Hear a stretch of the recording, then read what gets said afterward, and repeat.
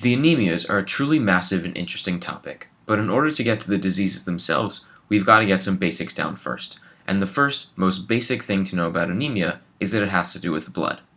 We've all seen the components of blood numerous times, but for the sake of review, let's take it real slow in the beginning and get back to basics. Of the myriad chemicals and proteins that float around our bodies in the blood, we're going to be focusing on the cells and cell pieces that are present. There are three main components to discuss, and each has its own function.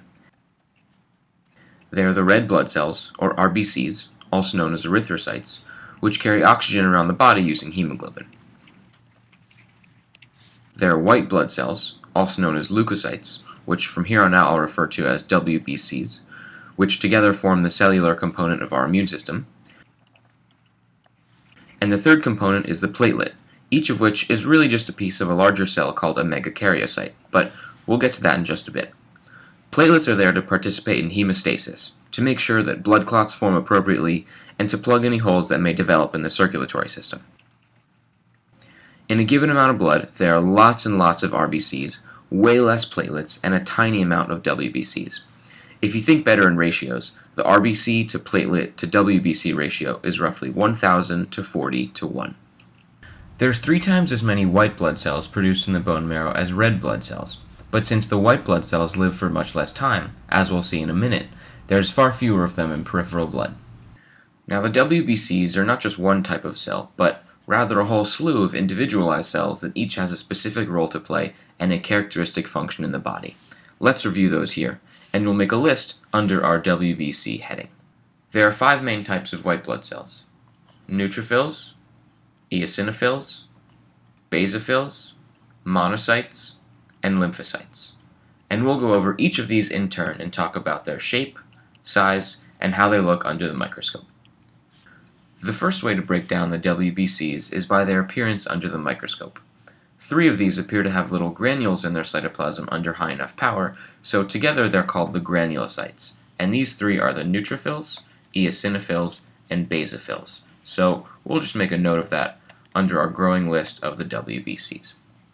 Now I'm a big fan of acronyms to help me remember these facts and tidbits, so I refer to these as the NEB cells.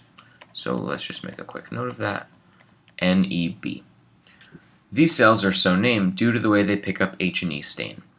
Eosinophils stain red because they love eosin, hence the name eosinophil. Basophils are the same for basic dyes, such as hematoxylin, and they stain blue. And neutrophils are somewhere in the middle. They actually stain pink, so we'll underline the N in pink, hence the name neutrophil. Nowadays, these cells are stained with right stain, but since they were stained mostly with hematoxylin and eosin in the past, the name stuck. The other 2 white blood cells don't have little granules when viewed under the microscope, so together they're called the agranulocytes, and these are made up by the monocyte and lymphocyte populations together. So let's talk briefly about each of the cell types we've covered thus far, starting with the red blood cells. In each case, I'll show a picture of what each cell type looks like under the microscope. So let's get started with the red blood cells, or as we know they go by their other name, erythrocytes. And this picture, as we see here, is what red blood cells look like under the microscope. Now for these red blood cells, we're going to be talking about 3 different properties: their size, lifespan, and their role, and we'll do each one sequentially. So how big is a red blood cell? It turns out that each one of these cells, that looks kind of like a donut, is roughly 7.5 micrometers in diameter, which makes it a perfect size to fit through even the tiniest vessels in your body. And the shape I'll write down is biconcave, which means that the center is thinner than the outside, which is why these cells look like donuts. The light is easier passing through the center of the cell than the outside. And the reason they're so clear is because they don't have any nucleus or organelles. This biconcave shape of the RBCs allows easier traveling through the circulatory system, since they can bend and flex to access even the smallest blood vessels. As far as their lifespan, red blood cells live about 120 days. And their role, we know, is to carry oxygen around the body. The next cell we're going to look at is the neutrophil. And this here is a picture of one. So we'll go and label this picture neutrophil. And neutrophils are also known as PMNs. And like we did with the RBC, we're going to be talking about the size, lifespan, and role of this type of cell. Now you can see that there are some RBCs in this picture, which I'll just go ahead and label RBC. And we know these are roughly 7.5 micrometers, and we can see that the neutrophil is about twice that size. So I'll go ahead and say 2x RBC. In terms of the lifespan, they only live a few days, so just write days. And neutrophils are really active when it comes to inflammation, so we'll just write this down under role, inflammation. You can see in this picture little circles inside the neutrophil, and those are the granules, which is what make this part of the granulocyte portion of the white blood cell population. You can also see that the neutrophils have a characteristic lobed nucleus, and this is common to all of the granulocytes, the eosinophils and basophils as well. Another thing about neutrophils is that they're the most common white blood cell that's present in blood. Continuing our look at the granulocytes, the next cell we'll take a look at is the eosinophil. So let's go ahead and label this picture eosinophil. And there's a couple of things that jump out right away. The first is the presence of these red granules, which is where the eosinophil gets its name. It takes the red from the eosin, since it likes eosin, it gets the name eosinophil. The second thing is the presence of a bilobed nucleus, like there was in the neutrophil, and like there will be in the basophil as well, and I'll outline that here in blue. In terms of the size of the eosinophil, there are red blood cells here in this picture as a point of comparison, and it's maybe 1.5 to 2 times the diameter. In terms of the role of the eosinophil, it's really for getting rid of parasites that happen to get into the body. What's contained in these granules is an anti-parasitic slew of chemicals which can get rid of the parasites if they happen to enter the body. Let's continue our tour of the cells by looking at the basophil, which we can see here. So we can label this picture basophil. And like we saw with the neutrophil and the eosinophil, there are granules here, but these happen to be a little darker. They're on the bluish side, and that makes sense because the basophil takes its name from its attraction to the blue dye, hematoxylin. We also notice a multilobed nucleus, which I'll outline here in blue, the same as the neutrophil and the eosinophil, the other members of the granulocyte population. In terms of the lifespan of the basophil, these cells live for a really long time, could be years or more, so we'll say years plus. And in terms of the role of the basophil, they're really involved in the allergic response. So I'll write allergic response.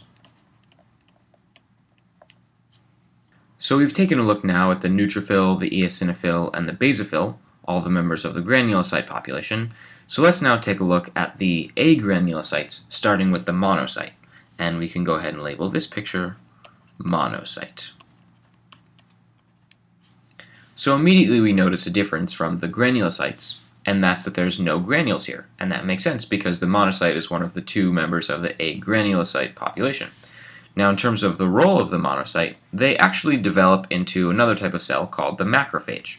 So I'll draw an arrow, meaning develop into, and write macrophage. In terms of their size, the monocyte is actually the largest of the white blood cells. So I'll just put down largest. And you can see that in this picture. If this is about 7.5 micrometers, the monocyte is actually considerably larger, maybe 2 to 2.5 times the size of a red blood cell.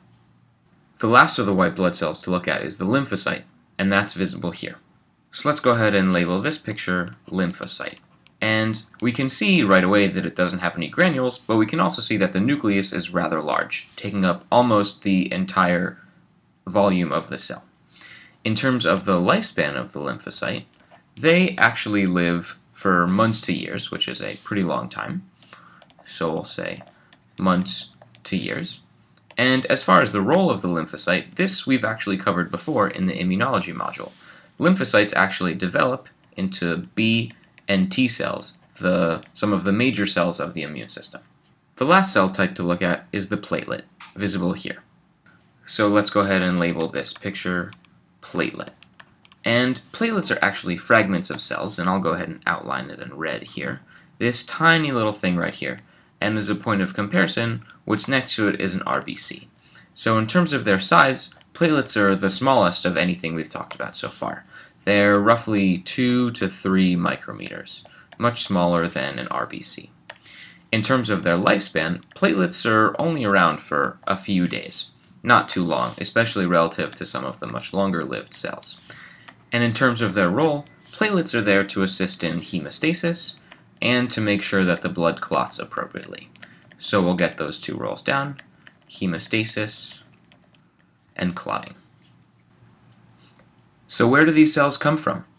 All of our blood cells grow up in the bone marrow, specifically in the red marrow, in a process known as hematopoiesis. In adults, this takes place in some specific places: the proximal long bones of the leg, including the femur, which I'll draw in here, and to a lesser extent the tibia, which I'll add in here as well. But more importantly, the major bones along the midline, including the bony pelvis, which I'll outline here in white, the vertebral bodies in the spine, the sternum, which I'll shade here in white, and the ribs. If any of you have ever donated bone marrow, you'll know it's harvested from the iliac crests, which I'll show here in light blue, since lots of hematopoietic stem cells are located there. Hematopoiesis is a process of sequential development, meaning that all mature blood cells come from a common precursor stem cell. And we'll talk later on about just how these cells develop and what cell lines they belong to, but for now it's important to realize that the mature cells that are in our blood, the ones that we just discussed, start out in the bone marrow as precursor cells, drawn here in red. The bone marrow is like a nursery for the developing blood cells, outlined here in yellow, where they can grow and develop without facing the harsh environment of the peripheral circulatory system. There are a couple of important points to be made here. The first is that, for the most part, only mature blood cells make it into the peripheral blood. Once they've developed enough in the nursery, they exit into peripheral circulation. There are two exceptions. One is the granulocytes, the Neb cells. For these three cell types, the second to last stage in their development, the so-called band cell, may also be visible in peripheral blood. The other exception is the RBC. Its second to last stage in development gets a special name: the reticulocyte. It enters circulation while still immature, but it reaches maturity in circulation after about a day. Reticulocytes make up about 1% of the total RBCs in the body. If younger, immature cells are seen in the blood smear, it indicates that an overgrowth of immature cells is occurring somewhere in the bone marrow and spilling out into peripheral circulation. In the case of reticulocytes, this may be compensatory for the various anemias, or it may turn out to be leukemia, a cancer of the developing blood cells in the bone marrow, or some other disease process. But the main point is this: only mature blood cells should be visible in peripheral blood, with the few exceptions mentioned earlier. This brings us to the second main point about blood cells. Their production exists in equilibrium with their removal.